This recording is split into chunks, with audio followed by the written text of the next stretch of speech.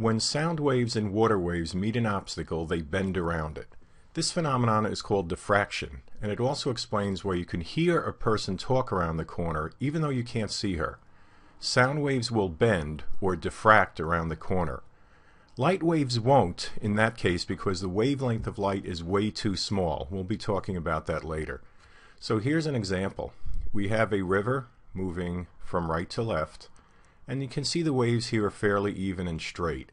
They come to this opening here, and then you can see that they're regenerating themselves. So it's kind of like little arcs here. So basically this serves as a point source for a new wave generation from the flat waves hitting it from right to left.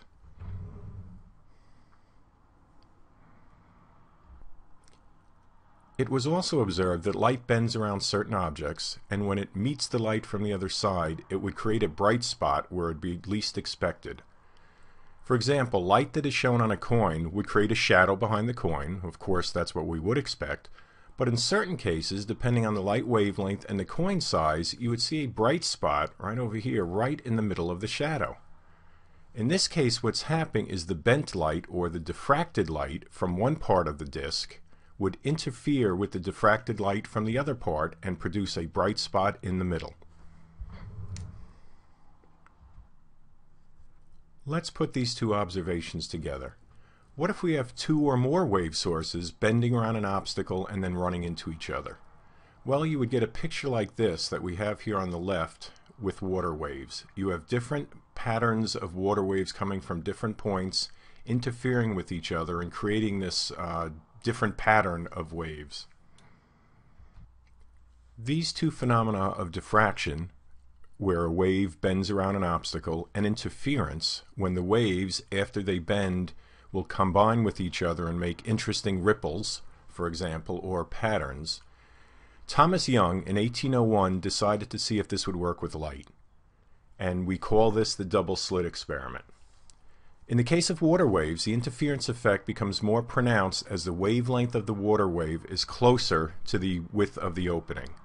So if we want to see this in light, we need much smaller openings or gaps for the light to pass through, since light's wavelength is much smaller than water waves.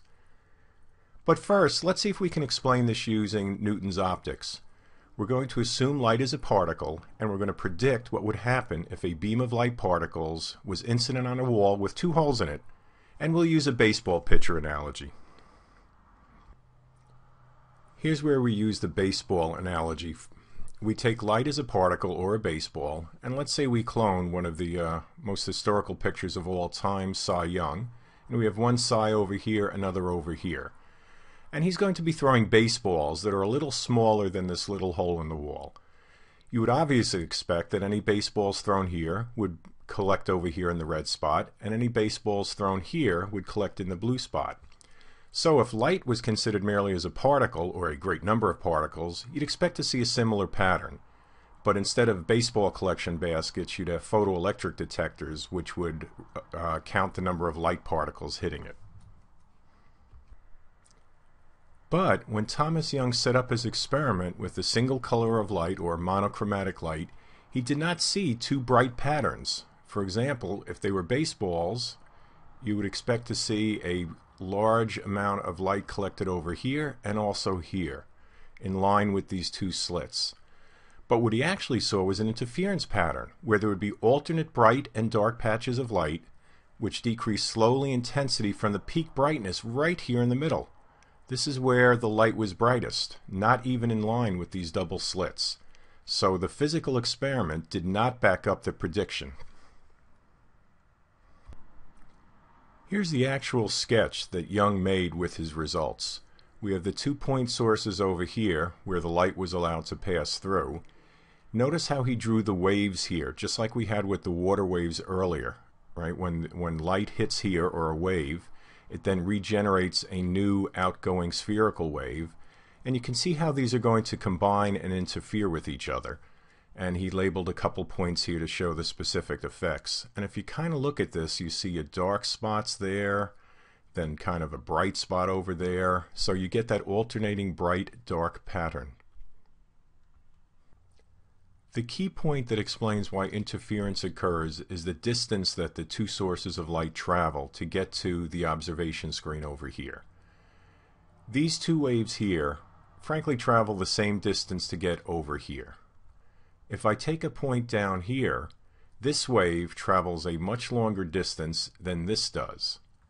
In this case, a similar effect. And the point is, depending on the path length difference, the wave can either interfere constructively. For example, if the waves meet each other something like this, at the same point, they add, these two maxima add, and you get a larger value. But if they were to come somewhat out of phase, for example, like this, you have a maximum here, a minimum here, they add up to 0. And in that case, that would be over here. That would give you a dark spot, which would be destructive interference. And over here, where the light waves arrive in phase, you would get a bright spot, and we call that constructive interference. This was shown earlier in the waves chapter. Waves will constructively interfere if they reach a point where they are both at a maximum amplitude. This will occur when the distance they travel differs by an integral number of wavelengths, like 1, 2, 3, 4, etc. The constructive interference will give you a bright spot, or it's typically called a fringe of light. Dark fringes will occur between the bright fringes. Using a little algebra and geometry, the position of these bright fringes is determined, and it is this equation here. X sub m equals m lambda L divided by d.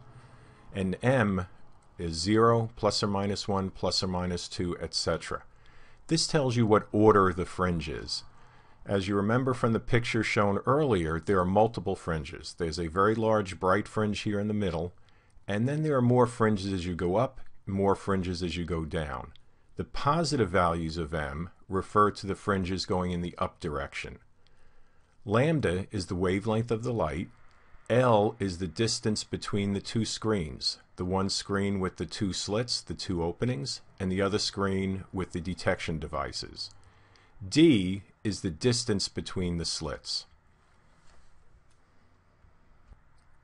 The experimental results, as explained by the equation on the previous slide, will give us a brightness versus distance plot. Right here in the middle, this is the central maximum, and you can see how its intensity, its brightness, is greatest right here. Then evenly, very evenly, the intensity falls off, and you can see the maxima occur at specific distances here. They're all the same. And we have, again, this decreasing intensity as we get further away from the middle of the experiment. To summarize, the double-slit experiment relies on two properties of waves, diffraction and interference. These enabled Young to claim that light is a wave. You start here with a monochromatic light source. The light passes through the two slits here, and each one generates a new wave due to diffraction.